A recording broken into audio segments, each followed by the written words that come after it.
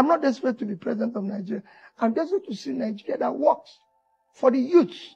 We have so much talent and energy here that can change the world. And I want to do that. That's all. As a politician, I've campaigned. I've gone around this country. I've done what I'm supposed to do, presented myself to the people. And if I find out there's other things I might not be able to be part of, I decently withdrew myself. I keep saying, it's not about winning or losing. I would rather lose doing the right thing than win doing the wrong thing. My politics have been consistent in character and integrity. Nobody have ever seen me in my political life sharing money. Kenneth Okonkwo, the campaign DG of the Obidient group in the 2023 presidential election, took to Twitter to announce his resignation not only from Labour Party but also from Mr. Peter Obi. I brought you the video yesterday.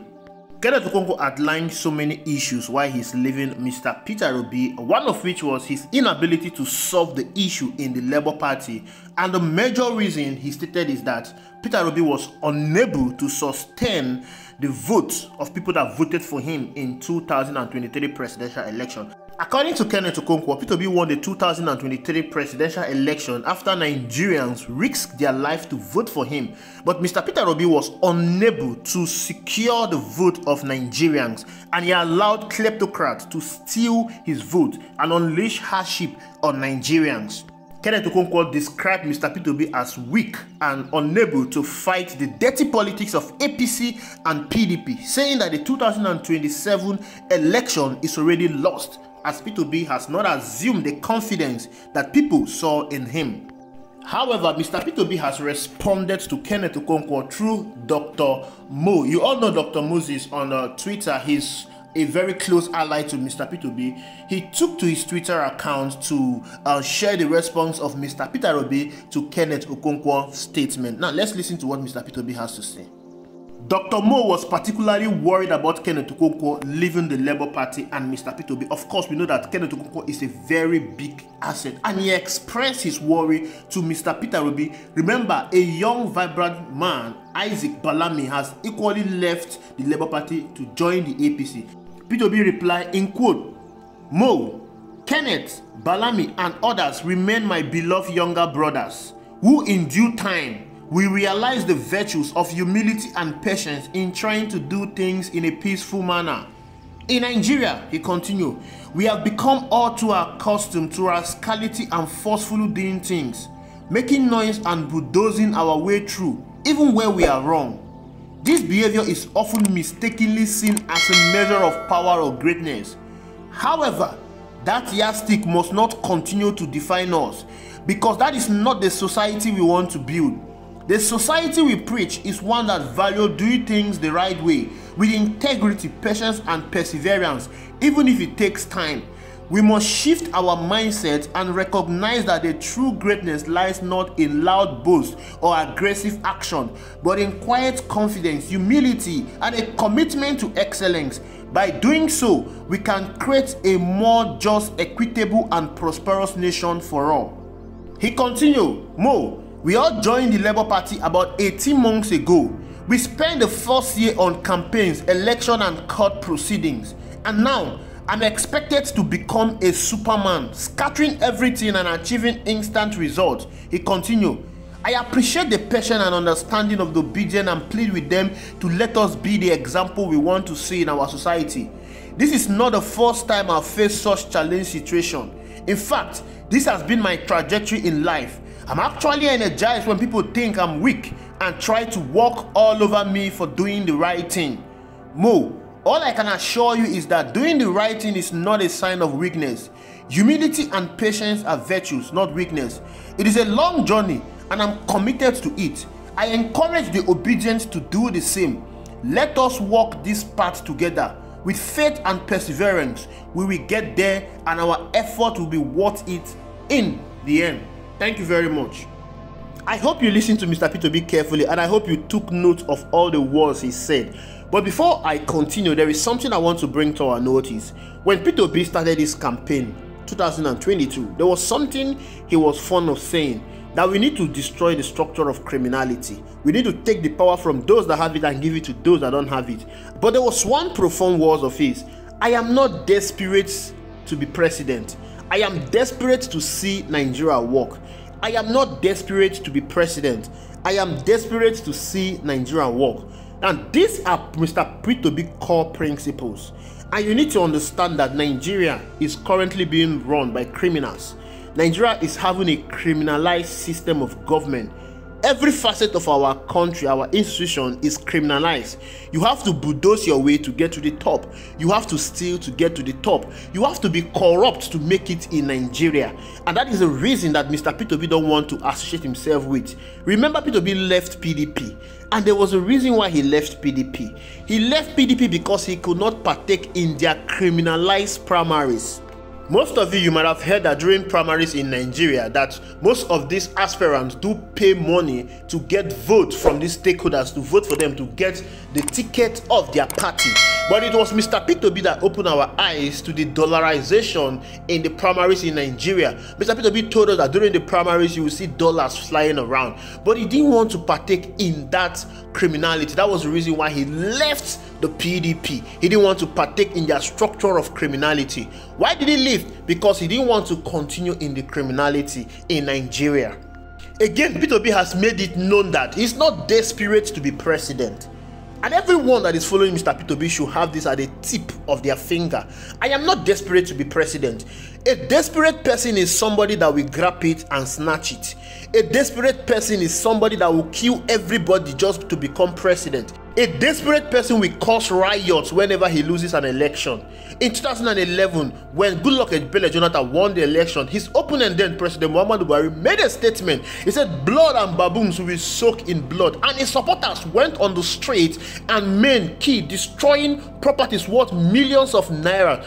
And people that were killed in that post-election violence were majorly coppers. These are young Nigerians that would have changed the face of our country, but they were killed because someone lost an election. And of course, it didn't end there. They did all level of violence and they grabbed power in 2015. But grabbing that power, did it solve Nigeria issue? Absolutely no. It compounded Nigeria issue. And today, President Muhammadu Buhari is being remembered as a colossal failure. I don't think any one of you would like to be associated with President Muhammadu Buhari. That is the worst president we have ever seen. Of course, Bola Ahmed Tinubu is showing that he wants to overtake President Muhammadu Buhari in ineffective governance in just 1 year in office. If you followed Mr. Peter political history, Peter is not the kind of person that wants to get himself involved with all this level of rascality. Peter is not the kind of person that wants to cause riot when he loses an election. He lost an election. Oh, I said he lost an election in Anambra State. What did he do? He went to court, and then the court was stable. The court was impartial. The court was the hope for the hopeless, the voice for the voiceless, and he regained his mandate. If Peter had met that same court he met in 2007, in 2023, I am sure he would have reclaimed that mandate. But you saw how the court was balkanized. But you saw how the court was captured, and they delivered a disjointed judgment in 2023. It is not Mr. Peter fault. If you are expecting Mr. Peter Obi to cause riot because he was defeated in an election according to INEC, that is not the kind of person that Mr. Peter Obi is. He has stated it explicitly clear. I want to change the criminality in this country. This country is involved in so much criminality. There is so much bastardization in our political system. Everybody wants to grab it and run. Everybody wants to involve themselves in criminal activities just to be in power. That is not the kind of person I am. I want to change the face of politics in this country. And I'm sure Kenneth Okonkwo was aware of Mr. Peter Obi's statement. Maybe he did not understand it, or maybe he mistook Mr. Peter Obi to be one of those criminal politicians that he supported in 2015. Of course, he supported APC in 2015. But why did he run away? He ran away because APC did not represent the choice of the people anymore. That was the reason why he joined the Labour Party. But again, Kenneth Okonkwo needs to understand that Nigeria is deep-rooted in corruption. Not only those in power, not only politicians, but every institution in our country, they are deep-rooted in corruption. But it takes time to change this. And for that to work, it's not about leaving the man that has promised to change it. It's about working with him. It's about putting all your effort and energy, your resources. We just conducted an election just barely 1 year, and you're leaving him because you did not see the necessary result. That's not how things are done. You don't expect him to do things automatically like a superpower in 1 year. P2B met an already existing party that have been existing for 20 years on ground. You don't expect him to go right there and change everything overnight with just a word from his mouth. Things are not done that way, Kenneth Okonkwo. The party structure is not being run by Mr. P2B. The party structure is being run by people that have been on ground for ages. And these are the people that knows the in and out of the Labour Party. You don't expect Mr. P2B to go out there and chase all the leadership in Labour Party and give it to you. That's not how things are being run, Mr. Kenneth Okonkwo. It needs time. It needs a lot of work. It needs a lot of strategy. It needs a lot of collaboration. Because if you go with that, grab it, snatch it, and run away with it, you might destroy the same Labour Party you are trying to build. Patience, perseverance is all that is needed. And with what Mr. P2B is doing the right thing. And all he needs is the support of everyone. Leaving Mr. P2B is giving his opponent more tools to keep fighting him. It's giving his opponent more tools to keep breaking his rank. Now that you have left Peter Obi, where else will you go to? Who in Nigeria is going to give you that assurance that I'm going to run a government that is free from corruption? Come on, we are talking about a man that ruled a state for 8 years without stealing 1 naira from the state coffer. Tell me one politician in this country that you are going to identify yourself with that will not, or will say that he has not stolen 1 naira from the government coffer. P2B is the best man you will ever work with. And to you, Kenneth Okonkwo, don't allow your political career to be destroyed. Obidient gave you the platform. Obidient gave you the name and the recognition that you currently have, now. People knows you as an actor. They know you as that legendary Nollywood actor. But they didn't know you as a politician. Obidient gave you that platform. They gave you that voice. They elevated you. I don't think there is any political party that you will go to that will give you that same number of relevance and recognition that Obidient gave to you. Be careful. The road is very slippery. Be careful. Thank you for watching. I will see you in the next video.